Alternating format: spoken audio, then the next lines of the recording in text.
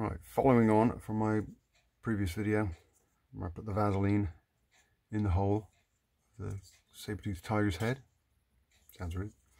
We're going to start reassembling. Now, I like to start from the head, and there's other bits to do first, and there's a few gotchas. So firstly, we're going to put the tusk back in. Try not to scratch off those stickers I very carefully, very painstakingly put in earlier. Make sure that's still moves. All good. Huzzah. And you gotta put the other tusk or fang, tooth. Now the mastodon's got tusks, hasn't he? The triceratops has got the horns. Ho ho ho. There. Little screws. And remember the teeth. Little proprietary, or little flange screw heads as well. Make sure that still works. A little bit tight there. Ooh, let's loosen that up. Still a little bit tight. That'll do. Alright. You reassemble the head and just squeeze those parts together.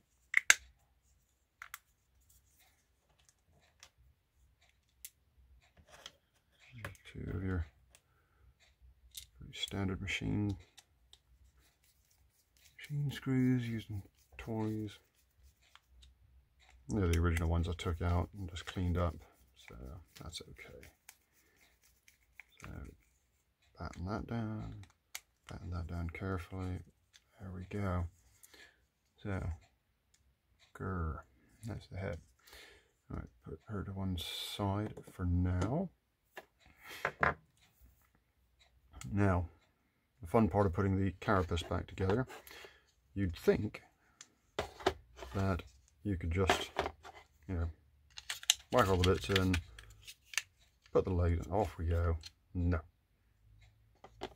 You got to start with the outer carapace. You got to work your way in. That little bugger it'll get you. So, we'll start with the right hand carapace, or left hand, whichever way you're looking at it.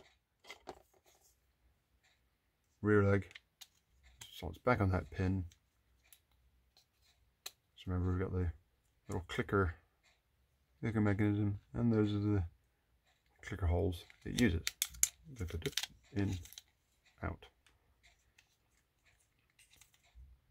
So we put that on. That gets that leg in place. And obviously have to line up the front leg axle with a bevel there. So that slots back through there. Make sure those go tight up together. That's good. Now, the gotcha here is you start putting you've got the little springs, little tabs. They go in these slots there, other way around obviously. If you put those in first and screw them down and think you're doing well, you won't be able to get to that little screw, that little bugger in there. So, make sure we get that in there.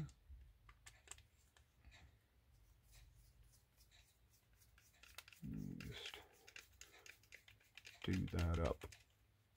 Not too tight, remember. Not too tight, Josephine. And you also have a secondary screw hole just there above the leg, which again you got to do first, otherwise you're going to be stripping the bugger down yet again, because that'll be that one screw you missed. So, and those two done. Make sure the leg works, and out, shake it all about. Good kitty. Now,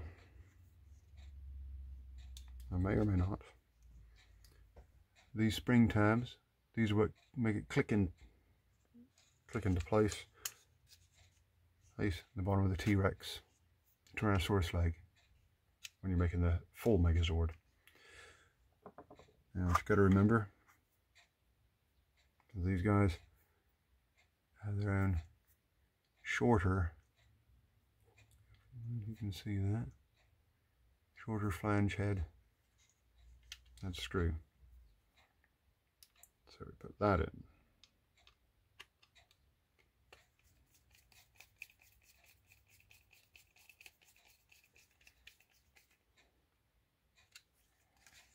Now, hopefully you can see this.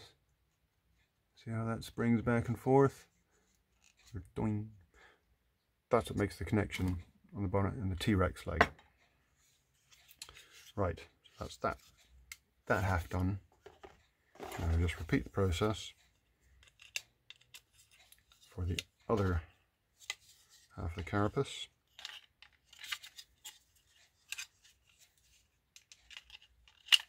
There we go. Screw there.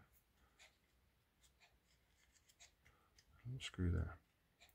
Just make sure you've got a little tray, strong magnet, something like that. Just handy, because if you drop these screws, they ping and jump like little, well, like a field of grasshoppers, like bullets ricocheting sometimes. And unless you've got a lot of spares, you don't want that happening. It's just a pain in the arse, really is. So test this bit, in, out, shake it all about, lovely jubbly. And once again, squeeze, squeeze, squeeze, lovely. Now, next little gotcha. You kind of think, yes, now I can start putting this together, and no, you can't. Stop. You've got the neck axle, spring and a red click goes on that, and the bit that a lot of people forget, the tail needs to go on. Otherwise, you're going to be stripping it down again, and again, and again. And that's a right pain in the arse as well. Pardon my English. Right. Now, another little gotcha. While you're trying to put these guys together, that spring and that clicker, which I just realised I put on backwards, dummy. That spring obviously pushes back against the neck. That was clever. Pushes back against that section of the neck. You can see, you might be able to see the grooves in there. So if I sort of simulate it, clunk, you push against it. Gotcha, when you're putting these guys back together, those tend to push back, and really helpfully, this whole neck piece can go flying off quite easily, and the tail can go easily. So, just be mindful. What I try and do, again, is just do my best just to perhaps keep a thumb there and just hold it level, and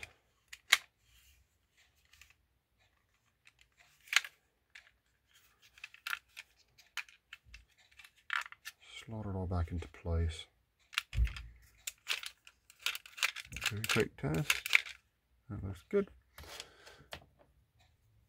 And place your screws, for want of a better phrase. That's what she said and all that. Let's go 1, 2, 3, 4, 5. Don't forget, you got a little tiny screw just in there under the. I can't remember my animal biology. At its flank, its rump, hip, and then I would advise just get the screws started, and that's what she said. Don't tighten them all the way just yet.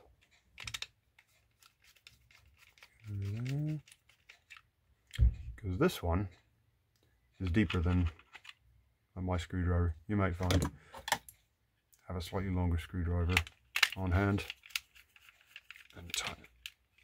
You may find You need to give the carapace a little squeeze just to make sure they all fits together snugly. And again, that's a bit of a residual effect from painting, because you can get some of the paint on the pins on the inside, little connectors that join up. That sometimes makes it a bit tight. And see my previous section, maybe use a bit of Vaseline if necessary. You know, now you don't want to go gung-ho with Vaseline, because that'll just, well, make a bit of a mess with it, and no one wants mess all over their toys. Right, enough with the Finbar Saunders. Fnaw. Right, so so let's just test the tail. Yay, it stays in. Test the legs. Test the neck, head, tusks. We have almost near complete. A couple of last little steps to go. Now we've done that. Do the front legs, replace those springs. Now I did put a bit of Vaseline on these earlier. Make sure I get the correct leg the correct way around. Squeeze down on that gently. That's what she said. And if there are anyone watching who gets offended at my silly little innuendos, I do apologize, but I was born and raised in the 70s and 80s. Nothing really offends me, so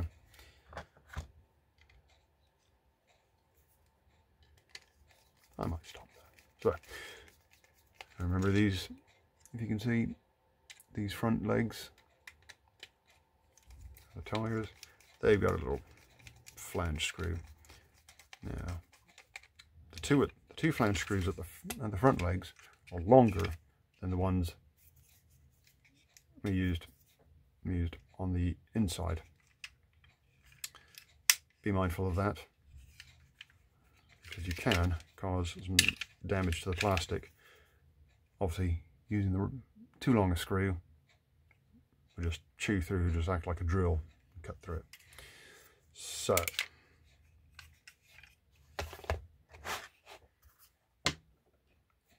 there she is. There's one more little step, but I want to do that last, and that is putting these little wheels back on the legs.